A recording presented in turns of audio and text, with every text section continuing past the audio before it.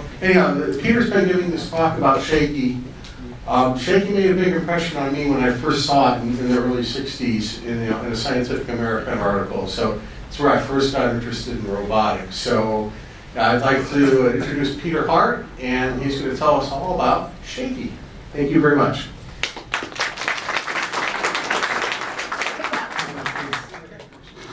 Is this working for everybody? Yeah, absolutely. Well, thank you so much for inviting me here. I'd like to tell you a story tonight. And this is a story about how a small group of researchers were inspired by a brilliant renegade physicist named Charlie Rosen, who, by the way, co-authored the world's first textbook on transistors before he started doing robots, who got together at SRI to make the world's first intelligent robot. I'll tell you how we got started, how we approached this brand new world of robotics, a few of the things we actually did, and what the impact has been on today's technology and really on all of our everyday lives. Along the way, I'll show you some of the reactions that people had to Shakey, and I'll close with some thoughts about the possible future trajectory for intelligent robots. But just to get you in the mood, let me give you a little preview of what did Shakey do. So what Shakey could do was it could perceive its surroundings, it could logically deduce implicit facts from explicit facts, it could do things like plan routes and navigate, it could automatically construct plans consisting of a sequence of steps in order to solve problems that were beyond the reach of any pre-programmed action that it had. And it could learn in certain ways, and it could communicate with us to a certain extent with limited English. So here's the proposal that launched it all from the Artificial Intelligence Center of Stanford Research Institute, now called SRI International, to ARPA, the Defense Advanced Research Projects Agency. And that proposal was delivered, as you see, 51 years ago. You have to keep that time frame in mind. And as you see, it was the same year that the Stanford Computer Science Department was founded, so this was really very early days for computer science. Here's Charlie and the automaton, as he initially referred to it. I think because he was a little worried that if we called it a robot, nobody would take us seriously, because you have to remember that until Shakey, robots literally existed only as works of fiction. So we didn't want to be science fiction, we wanted to be the real deal. But after a while, Charlie and all the rest of us started calling Shakey a robot. Here's Shakey in a little bit more detail. Starting from the bottom, does it have a laser pointer? Would that work here? Maybe I do.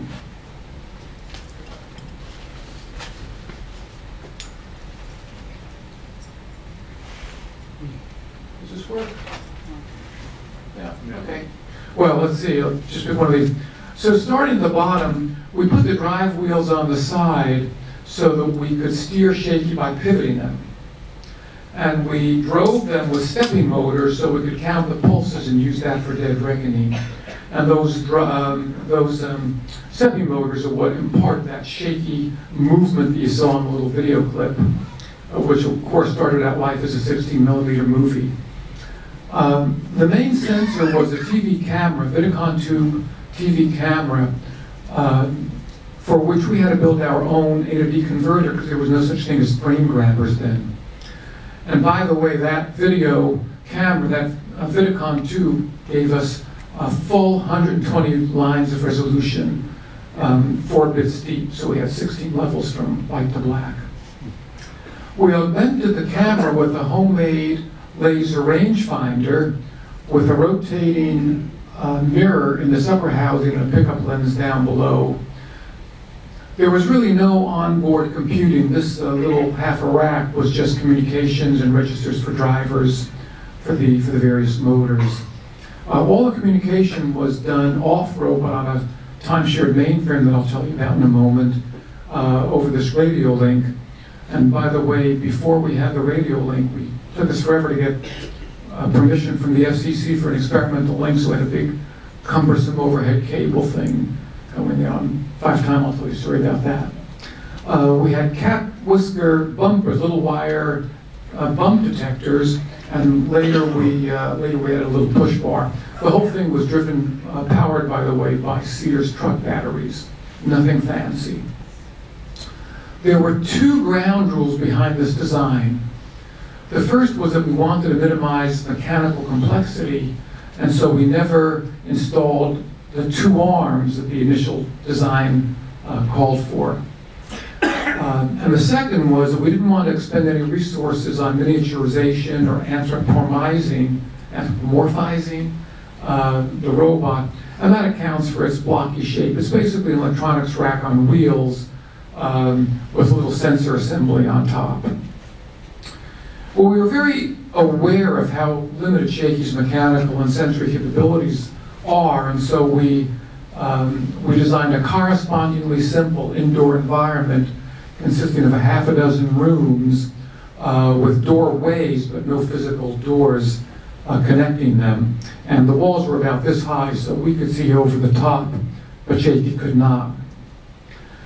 We populated the rooms with these big blocks, and we painted them in these colors so that Shakey had a chance of detecting edges visually with a pretty primitive video, while at the same time reflecting enough light for the laser rangefinder to work. And here you can see up here a little hint of the original cable assembly that went up to a big pulley in the ceiling. Later when we had the radio, we noticed now and then that Shakey would stop and do a 360-degree pirouette in the middle of doing something and then just continue like nothing happened. What the hell is that all about? And somebody drilled down and found some vestigial code to unwind the cable if it got too twisted up. So our first computer was an early time-shared mainframe, an SDS 940, that had all of 192 kilobytes of main memory, which, by the way, is less than the L2 cache in my old laptop over here. But a few years later, we upgraded to a much more powerful DEC PDP-10 running 10X. I remember signing off on that machine, so it was like really big. And the biggest single rack was a Bryant rotating magnetic drum that was bigger than a refrigerator, and it was used for swapping timeshare jobs in and out. And I still remember that had a little over a megabyte, 256K 36-bit words, and in current dollars, I remember what I signed off on it for. In current dollars, it's $1.5 million. So just a little over $1 a byte. Try to get your head around that next time you wander on down to Fry's and get pretty much any kind of memory for practically pocket change. My favorite part of this machine was behind one of these big blank cabinet doors. There was a bunch of faceplates for the racks and nothing on any of them except a little 20-cent potentiometer knob. And it said on it, master speed control, slow, fast. And I always wanted to, of course, crank it up, but our systems guys told me, don't touch that, Peter, I don't care who you are, that's going to push the electrical margins and we're going to start to get, lots of errors.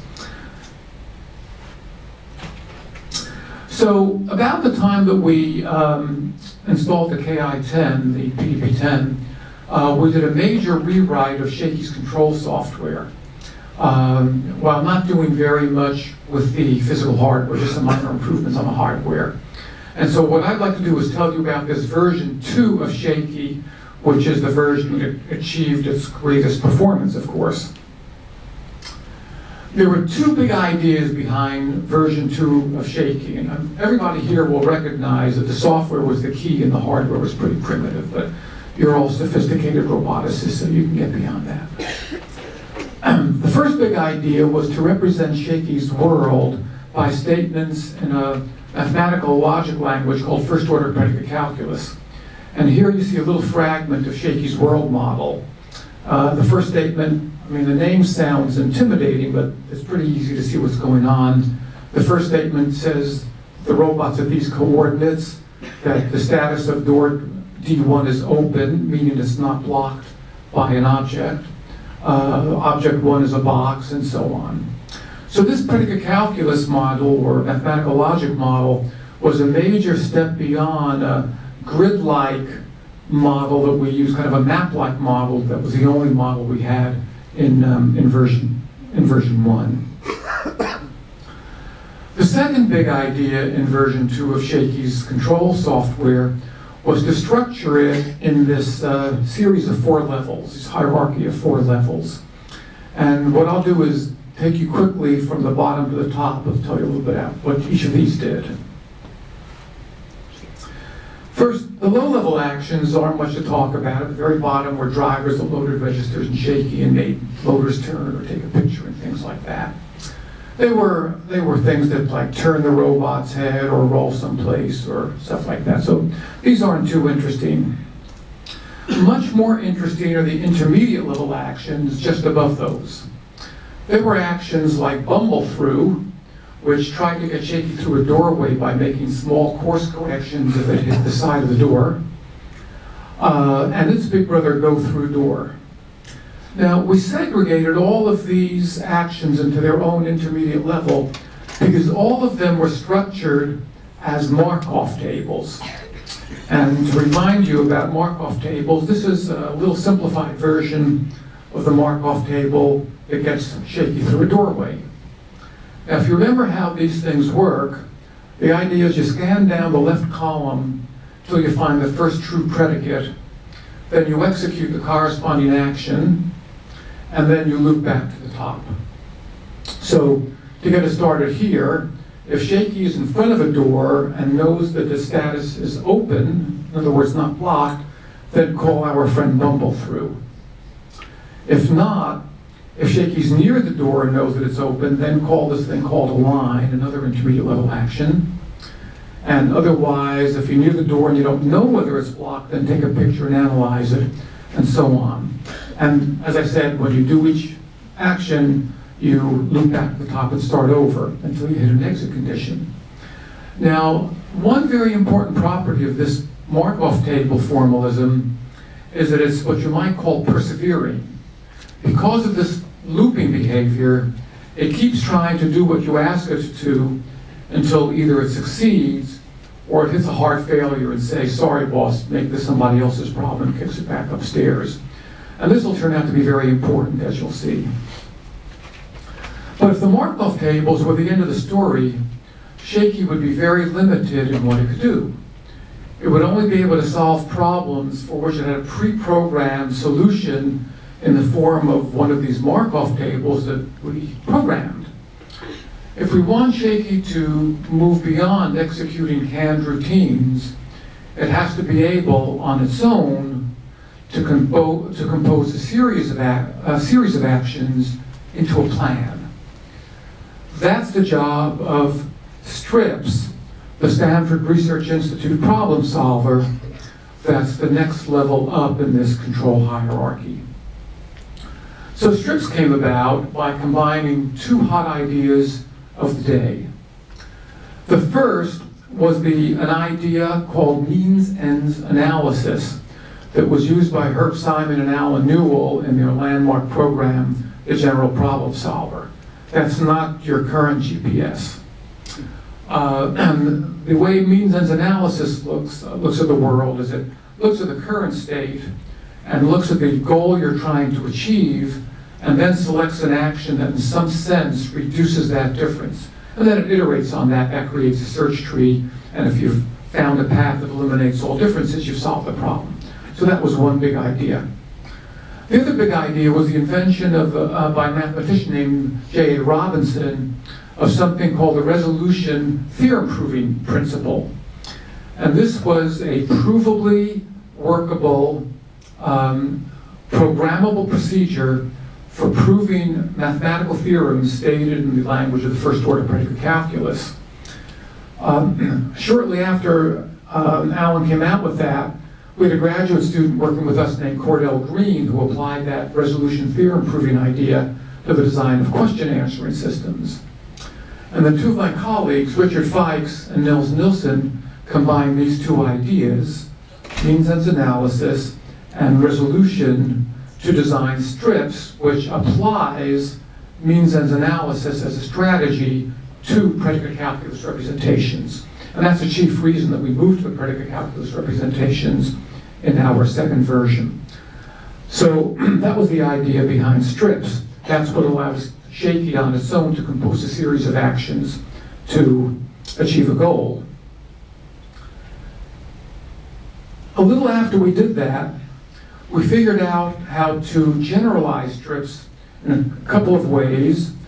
We figured out how to replace constants in a plan with variables, and we also invented these triangle tables to represent the internal logic of a plan. And this formed the basis of the top level of our four-level control hierarchy, which was our plan execution executive, which we call PlanX. So in an important sense, this plan execution executive really goes to the heart of what it means to control a robot in the real world. So let me take a few minutes to tell you about the what and the why of PlanX before I tell you a little bit about how it actually works. So first, why PlanX? We recognized very early in the project that there was an enormous difference between designing for a physical robot that has to execute in the real world, where plans often go wrong, and the planning programs up to that point, like the general problem solver I mentioned, that only had to print out a plan on paper and it was done. So let me give you an example. Has anybody here heard of the monkey and banana problem? That's where there's a monkey that wants to get a banana, but it's hanging too far overhead to reach. So what's it to do? Well, there's a chair nearby, and the monkey figures out what it should do is push the chair over to under the banana, climb on the chair, reach for the banana. That solves the problem. So if you gave that problem to the general problem solver, and they did, all you had to do was print out the steps that I just mentioned, and the problem is solved. It didn't have to worry about what happens if, say, the chair tips over while the monkey's pushing it. But we very definitely did have to worry about execution errors, and so that's why we needed something like this PlanX executive. So that's the why. So what did it do? Well, using these techniques that I'll describe in a moment, PlanX monitored Shakey's real-world execution of a plan. It could detect if something had not gone according to plan, and if so, it could replan from that point, reusing any portions of the initial plan that were still applicable. And so this plan execution executive, together with those Markov tables that I characterize as persevering, was our solution to the problem of robust real-world execution. And that, of course, continues to be a problem in robotics today that everybody has to address. So finally, how does it work? I mentioned two things, generalized plans and these triangle tables. So first, let me tell you about generalized plans. By way of example, let's give Shakey a really easy problem and ask Shakey to block a particular doorway, say D1. And Shakey comes up with just a two-step plan, go over to some nearby box B1, that's step one, then push B1 to in front of doorway D1, now the doorway's blocked, and the problem is solved. Well, we're going to have to save that plan in some form if we want to monitor its execution. Now, of course, we could save it in exactly the form I just stated it, but it's much more useful if we recognize that the same plan can be used to block any doorway D using any box B. So why is that more useful? Well, for a couple of reasons. Suppose as Shakey starts to execute the plan, somebody comes along and picks up B1 and takes the box away. Shakey goes to where box B1 is supposed to be. Now what? Well, using this generalized plan, Shakey can recognize if there's some other box it knows about, say box B2, that's just as good. It just has to go substitute B2 for B in the generalized plan, and now it's good to go. So that's one reason we like the generalized plan. A second reason is once the plan is available in generalized form, Shakey can learn it in the sense of storing it for use in a future planning problem. And at that point, it has the same logical status as those Markov processes that I described that we pre-program. So problem-solving ability gets better and better. So that's the idea behind generalized plans. Now, what about these Markov tables? These are triangle tables, rather. Well, they capture an intuition that's very simple to understand for all of us because it applies to all linear plans, whether it's mine or yours or Shakey's. And the intuition there is that every step in a plan is there for one of two purposes. Either it achieves a goal condition, or it sets up some conditions that's required by a subsequent step. That's the reason you have a plan, and that's what the logical status of steps are. And that's what's captured by, by the triangle table. I won't go into the details on this, but it represents, for every step in the plan, exactly what has to be true in the real world for the remaining steps of the plan to be successfully executed. Why is that important? Well, again, because the world is a dynamic place. Lots of things might be changing as Shakey executes the plan. And the question is, will any of those changes prevent Shakey from completing the execution? The answer is, only if something changes in those necessary conditions. If none of them change, ignore everything else, just keep going. If anything changes, time to replan. So that's the idea behind Planix, and that was probably the biggest single difference on the symbolic logic side, not the sensing side, but the symbolic logic side, that differentiated the world's first intelligent robot from all of the AI programs that came before. Well, in addition to the software control structure, we developed quite a few specific algorithms for very particular purposes. And next, I'd like to tell you about two of them that turned out to be important. One was what I'll call the invention of the modern form of the Huff transform, and the other is the invention of the A-star algorithm for computing shortest routes. So first, the Huff transform.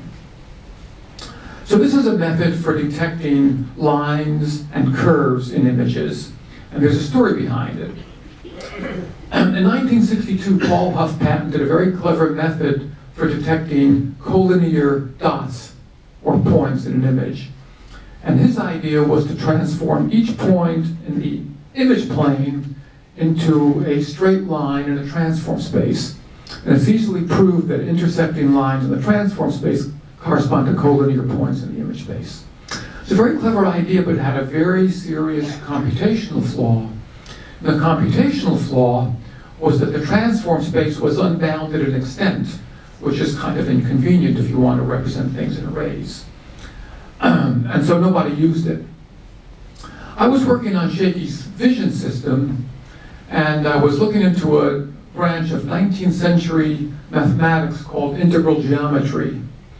And I learned that mathematicians had very good reasons for representing straight lines by something called the normal form of the line that involves sines and cosines, and not a slope-intercept form that I learned in high school, and I guess Huff did too, because that's what he used. I saw that if we swapped out the slope-intercept form for the sinusoidal form, we get a transform space with it, which is both tightly bounded and also invariant to rotation. And so that, of course, is what's been used ever since. Dick Duda and I also figured out how to extend this method to detect arcs in pictures, like points on an arc of a circle or, say, a parabola. So that was the invention of the modern form of the Huff transform. We certainly recognized that Shakey had to be able to find its way around, so it had to be able to navigate. So we invented 2 or 3 different algorithms, and my colleague Nils Nilsson and Bert Rayfield and I invented one that we called A-star that we were super excited about. Why? Because we could mathematically prove that A-star has 2 very desirable properties. First, it always works. we can mathematically prove that it will always find the shortest or least cost path. And second, it's computationally efficient. It does, by a certain measure, the absolute minimum amount of computation of any algorithm that works. So we were very excited about this, thought it was super cool. And so, of course, we were eager to break into print with this great new result. But, uh-oh, here's a rejection letter from the most prestigious journal of the day, the ACM, politely telling us to go peddle our manuscript somewhere else, which we did. And after several more shoot downs, we eventually got it accepted in what I used to impolitely refer to as the IEEE Transactions on Miscellany, but that's not the real name. It's actually called the Transactions on System Science and Cybernetics. But it did get published, although it took us an extra year, and eventually got noticed. So that's something about what we were doing.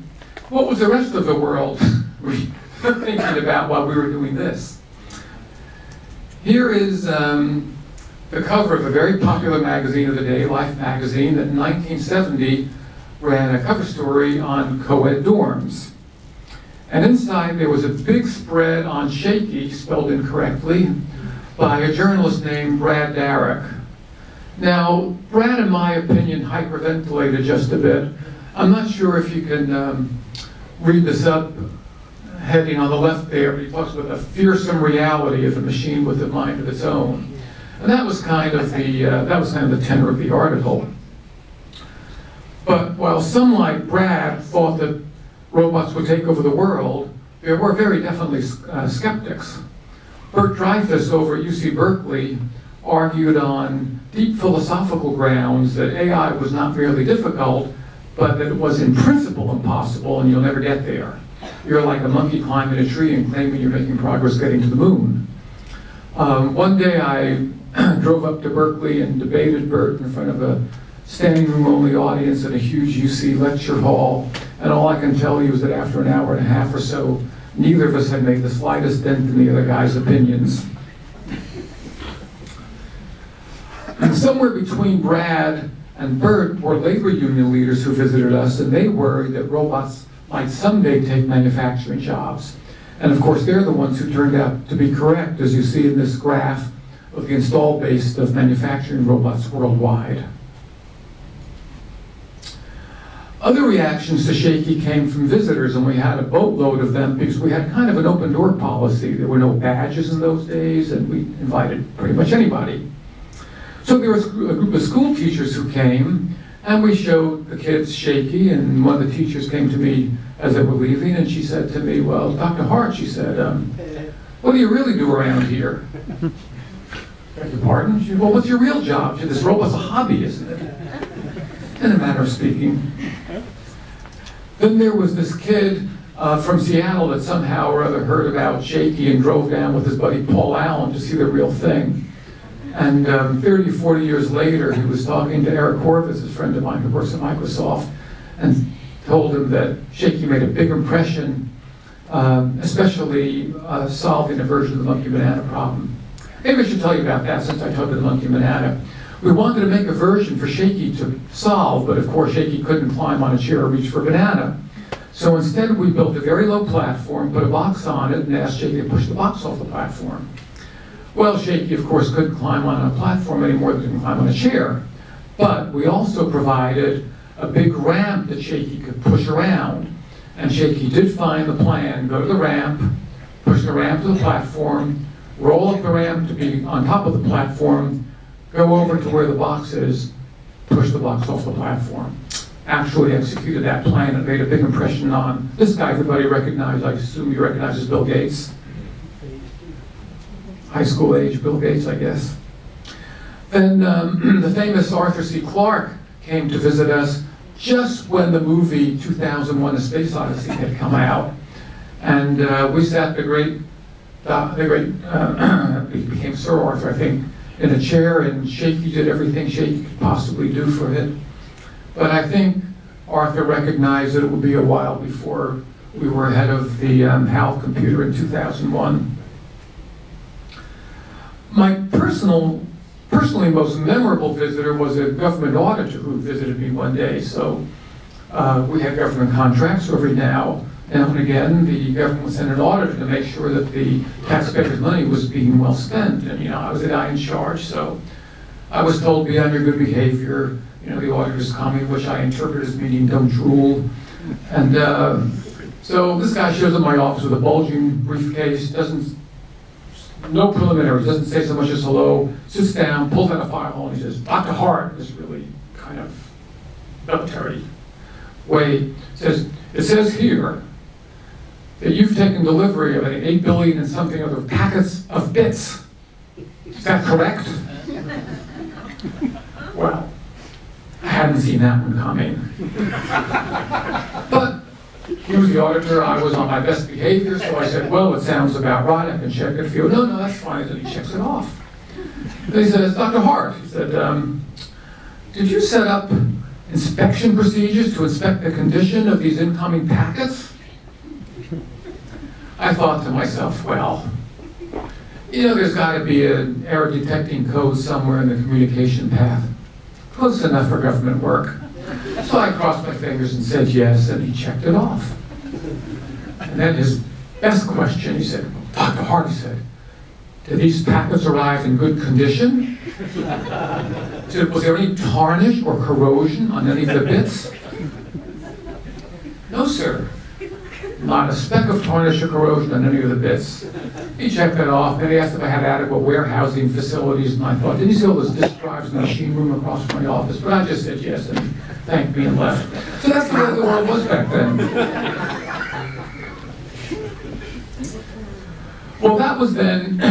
This is now. What's happened in between? Has Shakey had any long-term impact? The answer is yes. Really quite a lot, as you can see in this quote from James Kuffner, who until quite recently ran robotics research at Google, and I think just a couple of months or so ago mentored a new Toyota lab, if I recall, Toyota Research Center. So James said, it's truly amazing how both in terms of architecture and algorithms, the Shakey project was ahead of its time and became a model for future robot systems for half a century. What in our high-tech world last half a century? There are about a half a dozen different areas where it's easy to trace Shakey's legacy down to the present day. And I'll go through each of these briefly, and I thank my friend and colleague Nils Nilsson for digging these examples up. The first is aging control structures. I made a big point about how real-world execution monitoring and error correction was so important for us doing the world's first mobile intelligent robot, and really for pretty much all subsequent ones. So this hierarchical design has been employed by lots of subsequent robots. Sebastian Thrun told me that he used very similar, actually identical architecture for the control stack for Stanley, which won the DARPA Grant Challenge about 10 years ago. And this is the Monterey Bay Aquarium Research Institute. They've had a series of underwater autonomous robots. This one is a Zephyr, and it uses the same control stack. Now, by the way, why does everybody use the same thing we do? I mean, is that because we were all a bunch of geniuses and nobody could have come up with that? No, I don't think so that's the case at all. I think it's a solid engineering solution to a stereotypical problem that we all run up against, and we happen to be first, and so we figured it out, and nobody's figured out something, terribly different since then. So I think it's not because we were geniuses, but because we were first. Next is robust action execution, and I've emphasized the importance of that. Methods derived from Shakey and also from Nils Nilsson's follow-on work at Stanford on telereactive systems have been used in lots of subsequent robots, including Willow Garage's PR2, and you may be familiar with the Savioke room service robot that's just being, I think, beta tested now. And of course, Savioke was a spin-off from Willow, so it's not surprising. I mentioned that in version 1 of Shakey, we used a map-like model based on a grid. And when you remember the size of our computer memory, you can imagine we were highly motivated to be as efficient as possible. And so we invented this idea of hierarchically decomposing the grid into smaller and smaller cells so that we put the resolution only where it's actually needed. So this has come to be called adaptive cell decomposition, and Shakey's use of it is believed to be the first time that that system was used. It's now literally textbook stuff. It's both used in robot path planning, as you see in this quote from a recent paper, and it's also used in three-dimensional octree form in computer-aided design and manufacturing. And here's a little excerpt of a figure from a CAD/CAM book. So this is now literally textbook stuff. I told you a little bit about STRIPS, the Stanford Research Institute problem solver. One thing about STRIPS that I didn't mention is that STRIPS use what became called strip rules for describing the logic of an action. And if you take a deep breath and step back a second, you say, I want to build a planning system, and the planning system is going to have various primitives available to it, primitive actions. There has to be some way of describing what the logic of those actions are. And so for STRIPS, we invented these STRIPS rules that were 3 parts: preconditions, those are the things that have to be satisfied before you can use an action; a delete list, which are items that are no longer true after performing the action; and an add list, things that become true.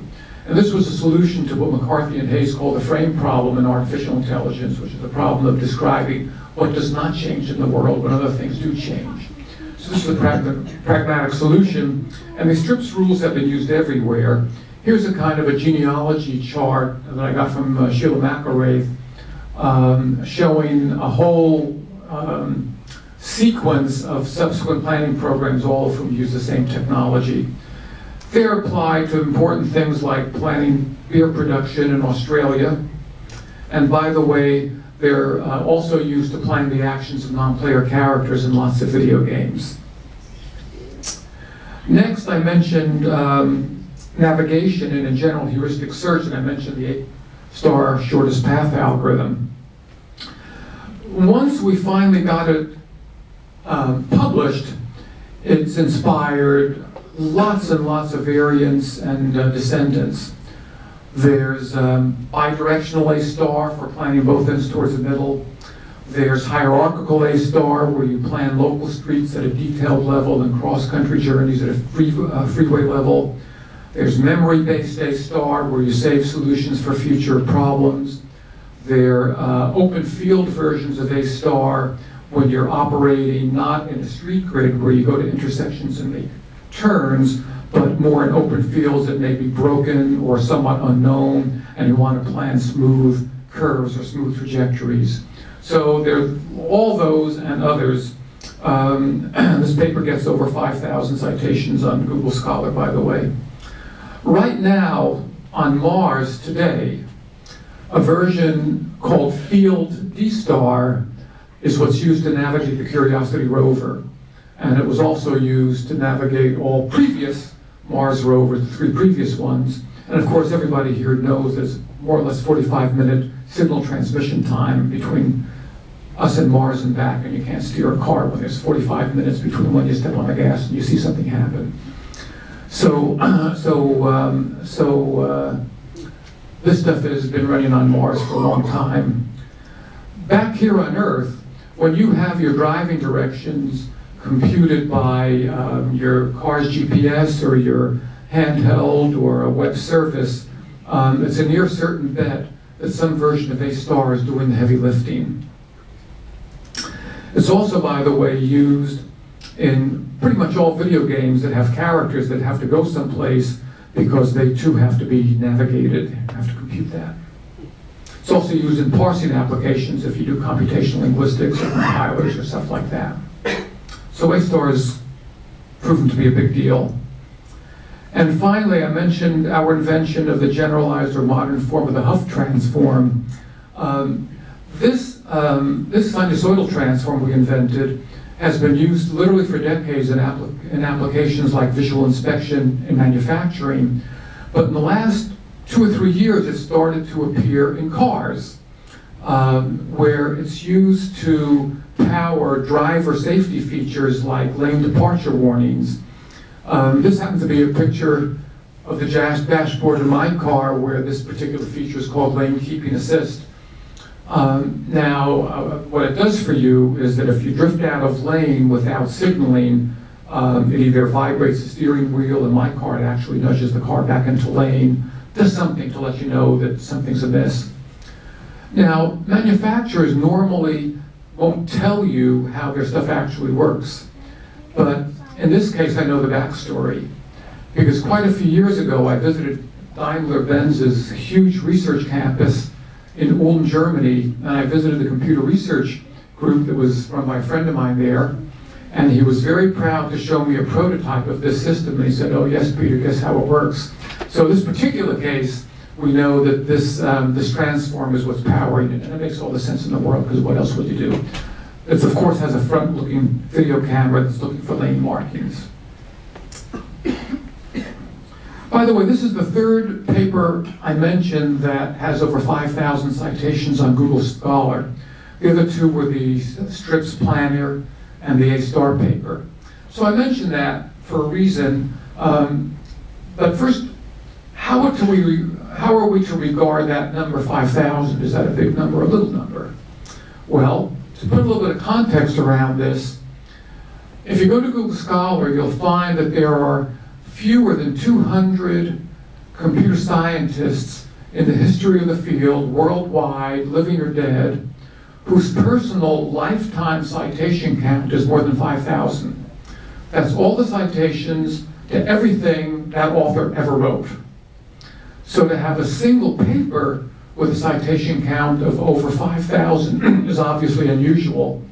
And to have 3 separate papers in 3 quite different areas with that citation count coming from a single project is perhaps an indicator of what the influence of that project has been.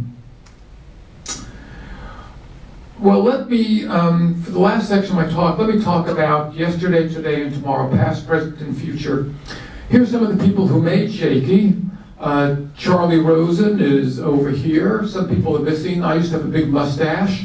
And down in front is Helen Chan Wolf, who I think has a good claim to being the world's first programmer of robots.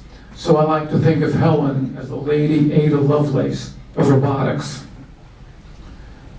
And here are some of us today, and you can see none of us have changed at all. Nowadays, Shakey is the centerpiece of the AI and robotics exhibit at the Computer History Museum, practically around the corner from where we are right now. It's also a member of the Robot Hall of Fame at Carnegie Mellon University. Let me close by looking at some historical perspectives and looking at 2 other world-changing technologies and seeing how robotics stacks up against them.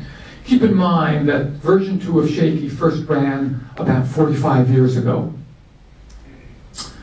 So in 1885, Carl Benz invented the first gasoline engine-powered car. He patented it a year later.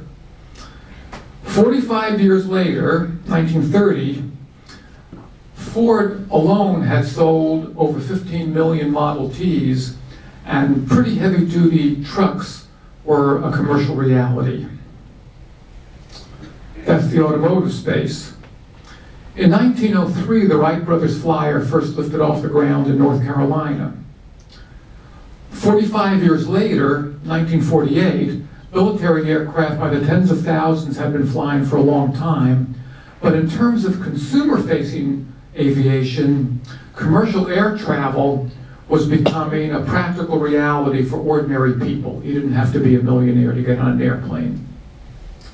So here's Shakey in 71, let's say, and here we are 45 years later. This slide's, I guess, a month old or 2, a few months old.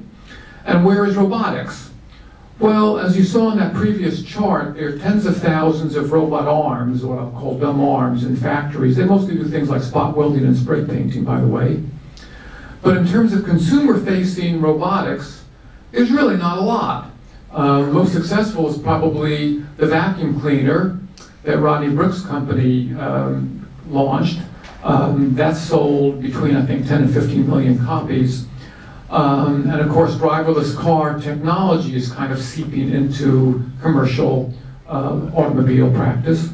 But it has to be said that there is nothing in the world of robotics that comes close to the scale and impact of aviation and automobiles 45 years after those concepts were first demonstrated. So you might wonder why and what would have the same, cause robotics to have the same impact. So the answer might come from this particular graph, which I'll modestly suggest you burn into your memory.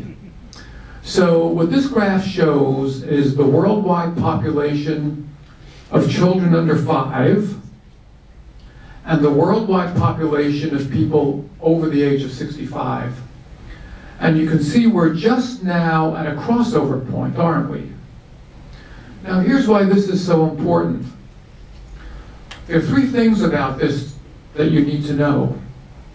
The first is that it's unprecedented in the history of our species.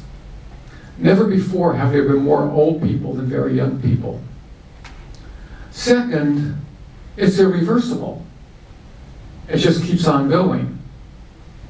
This is from the United Nations World Population Study, by the way. And third, it's going to have many profound consequences. One consequence is that there are not going to be enough people of working age worldwide to take care of all those older people. If you look at the US today, we import quite a few people from places like the Philippines to work in senior retirement facilities or other kind of healthcare facilities and so forth. But a generation or so from now, there are not going to be enough people in the Philippines to ship over to take care of us. And so this is really something that, if you're my age, may not affect you, but it will certainly affect your children and your grandchildren, which is why I recommend that you sort of keep this in mind. So what to do? Well, cue the robots. My pitch is that mobile intelligent robots for helping older people may be the only practical solution. I'm not talking about skilled nursing facilities or something very elaborate, just that older people, most of whom want to remain in their own homes as they age, often need a little bit of help with just things like getting dressed or using the bathroom or dealing with the kitchen chores and stuff like that. So I'm on this campaign to get the world's roboticists, and this is not a US problem, only to get the world's roboticists working on this. I was at a meeting recently that included some stuff about robotics, and some of the world's most famous roboticists were there, and we were talking about it, and they said, "Oh, Peter, you know, this is really, really hard problem." My answer was, well, yeah, I know that, but you know, if we don't do anything, it'll be just as hard next year as this year, so might as well get started.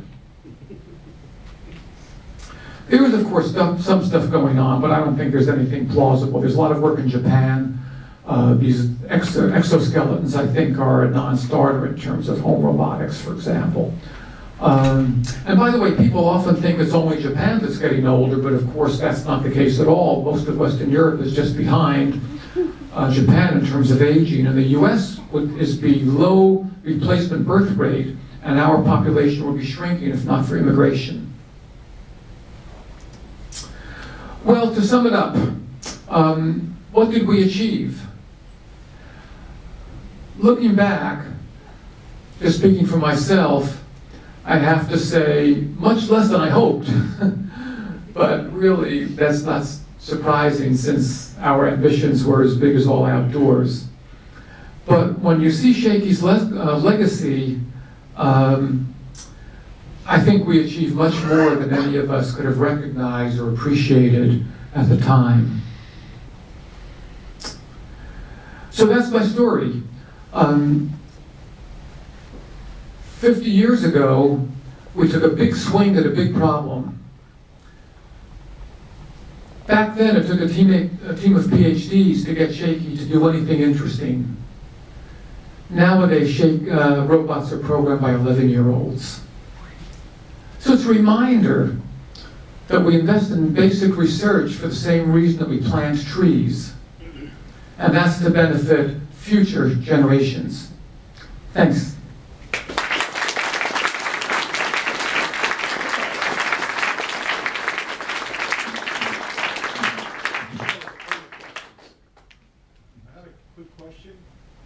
How those 8 million bits?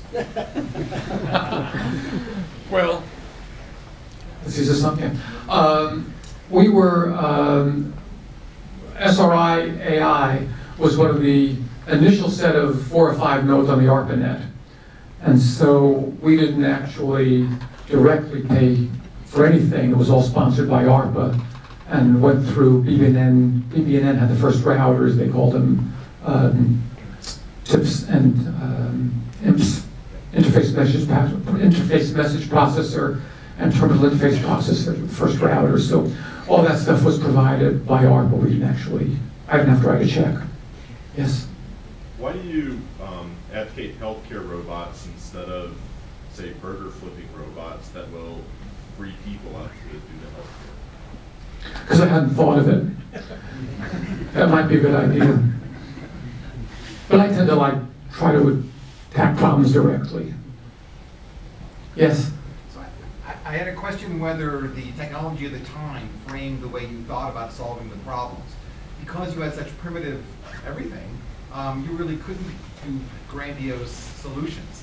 You had to come up with things that could actually work and to craft out a deal with them. Or at least it seems that way to me, or did you not consider that as a real constraint? No, that's a good point. It's a very, really important constraint. Maybe I should mention that the actual motivation for Shakey was different from the prima facie motivation. I showed you that proposal cover page, and it said we were going to build intelligent automata for reconnaissance. So that was the military application.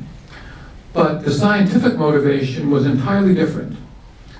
The scientific motivation, and this was Charlie Rosen's inspiration really, was to build an experimental test bed for integrating in one physical system every aspect of artificial intelligence as it was then understood. So we wanted to deal with knowledge representation and logical reasoning, learning, machine perception, planning, language. We even started as the first speech project. And so we had no precedents and no models to go by to say, well, what should a robot research project look like? There weren't any. But this motivation was to frame an experimental domain that put demands on every one of those areas, everything we could think of. And we wanted them all integrated in one system for the first time ever, and it was. And we wanted it in a physical reality and not just in software, and it was.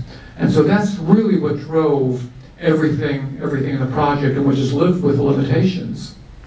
I mean, I mentioned that we painted the boxes so we could see them. Another little hack that I did, but I didn't make a point of it, is that I replaced all of the baseboards in the SRI environment that were kind of a light beige with dark brown, because I had enough contrast so that I could actually see it against the wall and the floor. And in fact, once we used our transform for that, we could find the baseboards, find the corners of the rooms, and use them as fiducial points. And that was so successful that we were able to use it to update Shakey's position error, which of course accumulated because dead reckoning is not perfect.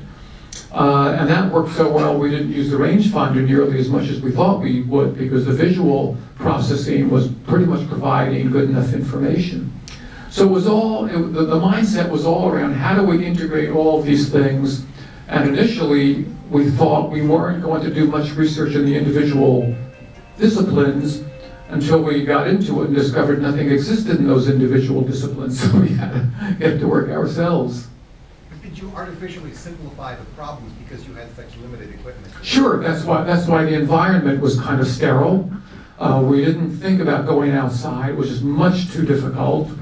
Yeah, we had to create the whole world that we could deal with. Yes. You said that the communication, the output was English. Was that spoken or written? It was typed. You're going to like this also. So I wrote, I don't know how many lines of Lisp, but many. And for a long time, all of it was on a Model 33 teletype. That was, you typed it in, and then it typed a line at a time back at you. So it was, not exactly today's programming environments. that was communication, but it would type on a teletype in English. Yes.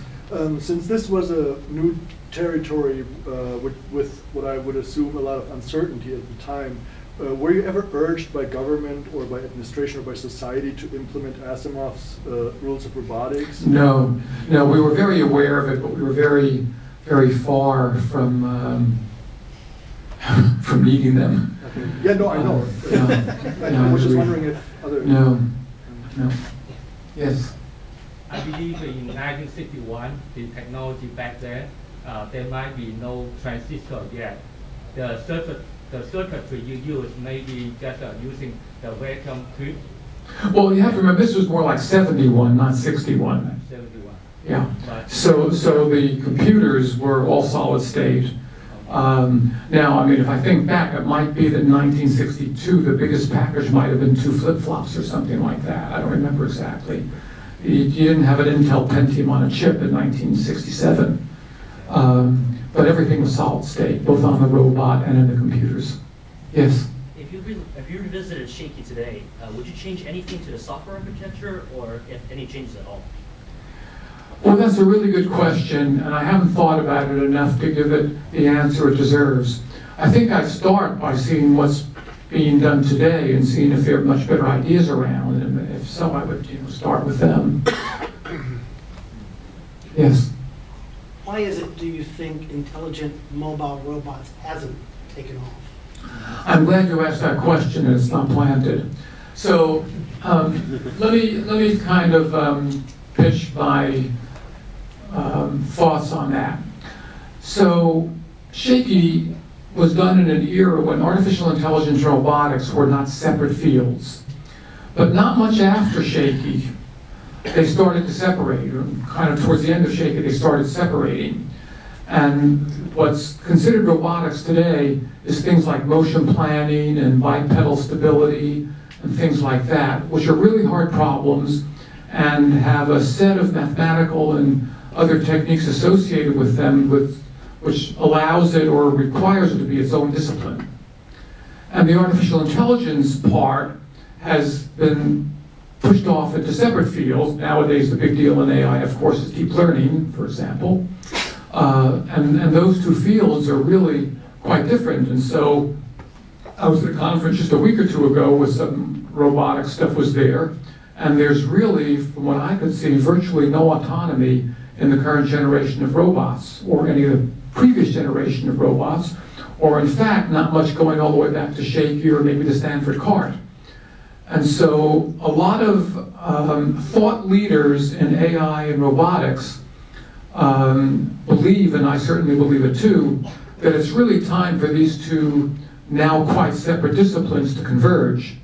We need all of the robotics bag of tricks to create dexterous, stable, and so forth robots, but we need all the AI bag of tricks to give them autonomy, or at least semi-autonomy, and to give them a really good ability to perceive their surroundings. So I hope the next generation of robotics includes what's been missing up to now. Yes? Field of AI that's kind of intermingled with the physical reality, like that robotics and artificial intelligence have to be grown together. Well, there's a philosophical view, and this is Bert Dreyfuss's view, that without sort of a sentient being that can feel and operate in the real world, that AI is impossible. I've never particularly bought that argument for all sorts of reasons. But I'm not sure exactly what the thrust of your question is. Do I think... Is that, you kind of seem that robotics and artificial intelligence have to talk to each other, those two fields? I'd like to see them more than talk to each other. I'd like to see integrated systems being built that are modern incarnations of Shakey with technology that's 45 years newer, with robotics, control techniques that are so far beyond anything that existed then, and that have the ability, as I said, to be, I would like to see humanoid, semi-autonomous robots. And I'd like to see elder care as a presenting grand challenge that motivates a worldwide research community. One thing you'll find when you do a lot of research is that the experimental domain that you pick really shapes the kind of techniques that get developed. So if you're trying to solve problem A, it's not usually a good idea to say, I'll develop everything in domain B and then transfer it. You're better off saying, I'll start with a simplified version of A and then grow the complexity there, because everything you do will be shaped by that problem domain. So that's personally what I'd like to see happen. Yes? So humanoids, because we're human and you're trying to get us to take care of humans. No, humanoid because I want them to be able to exist in living spaces that humans already exist in. Okay. So if form factors are too dramatically different, they just don't fit. Now, the human form is actually like pretty poorly engineered. Is there anything that you would change? sure, get rid of knees. I mean, That's the word. I mean, knees and shoulders are the worst designed parts of the humans. Human design pretty much argues is a really good argument against the designer. Well, I don't insist on bipedal locomotion. I mean, maybe it should wheel around, but in particular, I want to see robots develop that can fit in human living spaces. Okay. So these gigantic exoskeletons, for example, don't. Yeah. So I want something that could live in an unmodified home. Okay. All right. That's really what I'm saying. Yeah. Okay. If you look at the last DARPA challenge, the, I guess, Korean robot that had wheels on its knees was the winner. Yeah. So, you know, that's fine. Okay. Yes? Do you have an opinion of Aldebaran's autonomous life architecture? So you were saying that the autonomous robotics is not quite there in combination with AI. Have you had a chance to look at that? No, I don't know that. I don't know the state of the art there, so I can't comment. Yeah. Pepper, right? Pepper architecture. Yeah. Okay. Yes? Where do you look to find what's being done in elder care?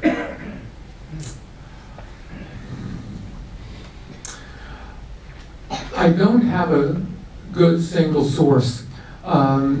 There are some entry points. The U.S. government has something that they call the ADLs, the activities of daily living, which are things like getting dressed and eating and stuff like that, maybe half a dozen or so. And so you start looking at who's trying to automate, or not really automate, but who's trying to help with those activities of daily living is one entry point. But there's no single source that I know of, and I'm not even sure if there's conference solely devoted to that. Maybe there is in Japan. Let's see, yes? Do you think the robotics singularity, is it still possible? With the singularity? Well, that's another long discussion about the singularity. And if the singularity occurs, I guess we'll, you know, have a whole different reality to deal with. But I'm not going to wait for the singularity while we still, you know, work on better robots. Yes? If you were designing something today, would you want the processing to be on board, or would you want it to be off board like Shakey on some sort of cloud infrastructure? I'd probably look at a mixed architecture that had cloud control because of the obvious advantages in several senses of that. But I mean, you can put so much on board now. I mean, how many cores are in your pocket right now on your phone or something? So I would do locally what I could, but I would try to make use of cloud-based stuff. Yes. The idea of cooperative robotics or cobots has started to get interesting. Yeah. How does this fit into the mixture? I don't know. That's I think that's an example of domain-driven architectures, where if you have, for example, things like search problems, like the quintessential, you know, where's the bomb or something like that, or the leak, you might want to have a swarm. But there are other domains like this elder care where I don't think it makes much sense in a single home to have a swarm of robots. So I'm thinking more of the case of the single robot that is essentially designed to work in cooperation with the human, which would seem to be fit with the elder care. Yes. I'm sorry, I misunderstood your question. Yes, I think that's an important avenue of research. There are people at MIT, for example, who work on things like that. Cynthia Brazil's work, for example. and some people in Japan working on things like that. Yeah, I mean, having this habitability thing, being able to have a human get accustomed to what the robot can do and cannot do, and so forth, I think is a very important area of research. Yes? So, when Rod Brooks wrote Elephants Don't Play Chess, a lot of it was basically saying all this building a world model and then reasoning about it is pretty silly. The best model of the world is the world. And so, I'm curious, how much of that do you buy into? Do you still like the world modeling idea, and how much world modeling do you think is the right amount to be doing? Well, I think, again, it's domain dependent. If you want to build vacuum cleaners, I think he's right. But if you want to have robots do things that require planning, it has to be able to have a model that allows it to represent what future states are possible and which future states are desirable and what's the sequence of action that gets you to the desired goal state. So I don't really see how you do that. I mean, like, would you want to do line search in a real world just for route planning because you don't want to look at a map? I mean, that seems not the right idea.